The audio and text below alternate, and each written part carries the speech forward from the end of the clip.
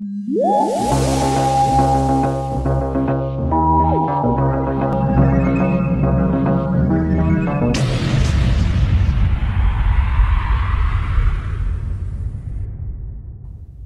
I'm very aware what you're expecting.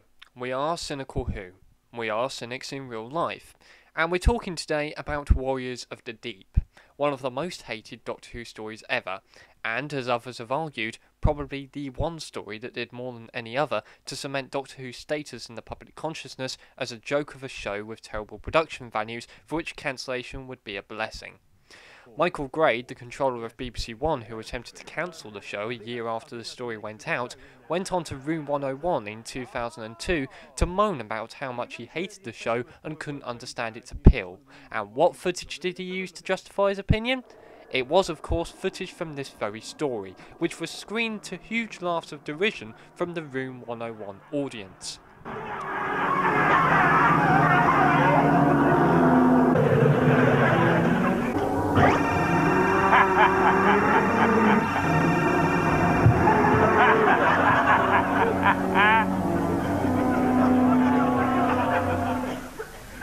I rest my case. I really do. You would perhaps expect me then to really tear into this story, to send it scurrying to telly hell, rub my hands clean, and end this rather quickly.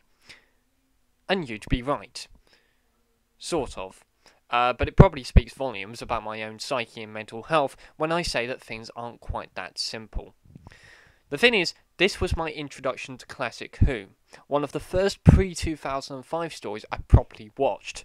So it was interesting from a nostalgic point of view to see what Classic Who was like. And also, I was about 10 or 11 at the time. And you may know what it's like at that age. You haven't yet developed any critical faculties, and you just think almost everything is good by default. Both of these factors impacted the way I viewed the story when I first saw it. And, as a result, they went on to affect how I viewed the story for a very long time afterwards. It was only many years later that idly drifting through Doctor Who fan sites and online reviews that I noticed just how bad this story's reputation was. Of course, I now concede that many reviewers have made valid points against this story. The new Silurian designs are a bit meh, and the ways in which their third eyes are used leave a lot to be desired. Actually, they're not really used, they just flash whenever the character is speaking, a bit like getting a brand new car for your birthday and becoming distracted by the onboard mood lighting or the way the boot opens. Dr. Solal's karate chop movements as she faces the Merca make no sense, and the plot relies on foreknowledge of past Silurian stories from 10 years before the story was transmitted. And, oh yes, the Merca. The Merca is the most notorious aspect of this story's production values, which says a lot considering it's probably not even the worst looking part of the show. I mean honestly, what about the cutting device in part 2, which is more obviously made of papier-mâché than a Merca, and looks for no apparent reason like a bloated spring onion? But even with the complaints about the aesthetic of the show, I still gave the show a free ride at the time because, well, it's all well and good for people like Michael Gray to publicly criticise Doctor Who using footage from an outlier within the Doctor Who catalogue. But please, if you're going to use Warriors of the Deep as evidence, can you please acknowledge that that particular production was beset with problems, most of which were not the fault of the team working on that show. Warriors of the Deep lost 2 weeks from its production schedule before work had even started, because Her Majesty Margaret Thatcher called a snap election completely out of the blue, resulting in BBC studio space being reprioritised to cover said election. Pretty much all the rehearsal time the actors would have normally had was thrown out the window. It's easy to mock the bad acting here, but only the most talented, world-class actors would be able to nail a scene in one take, as was often required in this case. Of course, this also meant that important sets and costumes had to be completed in a rush so that they would be ready on time. The Merca's costumes' paint was still wet, and the actors inside it had no time to rehearse because it was completed with just an hour to spare. One could criticise the production team for cutting down on time in these crucial areas as opposed to others, because this killed the show to even any old non-cynical pair of eyes. But really, where else could the production team have saved the time that they needed to? I mean, come on! The circumstances that prevented this story from getting the further refinement it needed were beyond the control of the people in charge.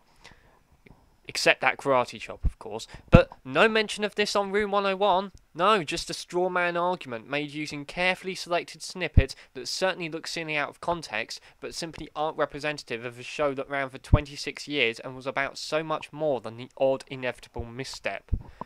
I know Grade's changed his mind on the show since it was revived, and that's great, really, but his attitude to the show that you see on Room 101, an attitude he held for many years, it really annoys me.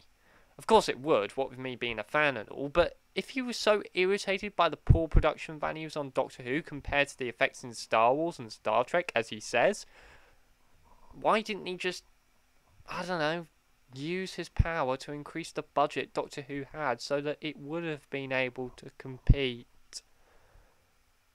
Is that a silly proposition, or? So, when I saw the reviews for this story, I thought, okay, so the production values are poor, but there's a good story if you're prepared to look for it, and it's a fun ride. I enjoyed it when I was a kid after all.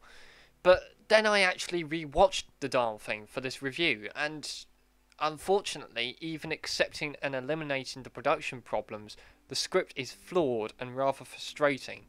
There are some great moments. I particularly liked Maddox laying bare his doubts in part 1, but there are also a fair few bits of clunky dialogue, particularly for the Silurians, as well as some obvious contrivances, such as characters hiding and not being found despite the fact they could have easily been found, and that whole bit of pointless banter with Sentinel-6 at the start, which I think was supposed to explain how the Doctor turned up in the sea base, but still doesn't stop it from feeling like a neat coincidence.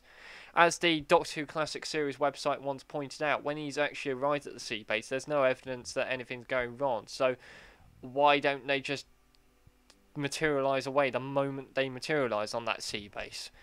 In addition, there are clearly some good ideas with a lot of promise that just end up being glossed over. For instance, the Cold War style hostility between two power blocks, ready and waiting to wipe each other out. That feels like it should have been a crucial element. Instead, it becomes mere window dressing to a main plot about Silurian invasion that feels overly simplistic and uninteresting. A main plot that unfolds too slowly, but then seemingly ends too abruptly, and a main plot that relies too much on outer context, wasted on any young or casual viewer. But I think these details would have been less obvious if the direction had been a bit more exciting. It's amazing how a good director can paper over a lot of cracks. See Lindsay Anderson's 1982 film Britannia Hospital. As Monty Python member Graham Chapman pointed out at the time, when he'd originally received the script, it had seemed dull and heavy-handed, yet he conceded that the finished film is something very captivating indeed. Would Ridley Scott's Alien have been as iconic and effective without his subversive treatment? It would have just been the typical alien horror film of little interest or value if it weren't for the direction. In this case, the main issue lies with the fact that Pennant Roberts was the signed director. He directed Doctor Who serials in the past, such as the acclaimed Douglas Adams story The Pirate Planet, along with episodes of Blake 7, so clearly he was accustomed to directing science fiction. But he was no Graham Harper or Peter Grimwade. This is just my theory, but I think he was unprepared for all the production problems, which led him to direct this serial in a very workmanlike way. I haven't seen any other of his prior works, but here it looks as though he's just trying to finish the job on time and move on, without focusing too much on the story or actors' performances. Notice how actors move around the set unnaturally throughout the whole story. It's treated like an ephemeral multi-camera soap opera. There's seemingly no passion or interest in what the story's about. At least that's how it seems to my eyes. It's very easy to feel utter boredom during the second half of the story, even despite the aforementioned potential of the script. Eric Saywood's contributions to script editor really didn't help matters either. I normally don't mind his approach, but this is a very good example of his tendencies towards violent nihilism actively sabotaging the story just as effectively as Nilsson and Maddox sabotaged the base. Too many characters get killed off. Vorshak and Preston stayed alive in the original draft, and their deaths do not add anything. The resolution of the Silurians being killed off using hexachromite gas, well, that could have been decent and effective, but it's just a muddled mess. When a Sea Devil is killed with the gas, Preston pulls her face, but then barely 30 seconds later, she passionately advocates for its use to kill the whole squad. That said, in the script, the Doctor does clearly try to avoid their deaths. He gives the Silurians a chance to leave, and is ultimately left powerless by circumstances around him. But should the Doctor lack authority and power? that the whole thing just feels too depressing and unwarranted.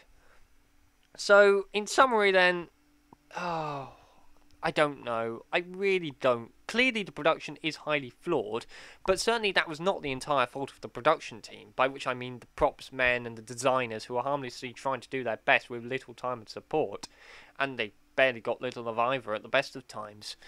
Of course, it's difficult to tell how much better things would have been if circumstances were different. There are bad effects in other Doctor Who stories, but none are quite as infamous as the Murker, a direct result of the truncated schedule, so maybe things wouldn't have been too bad, but the biggest problem with Warriors of the Deep is its mediocre direction, completely devoid of any zest or enthusiasm, both a result of the show's predicament thanks to Mrs. Thatcher and the way in which it was slowly being taken over by people who merely looked down upon it as just another job rather than raising their standards.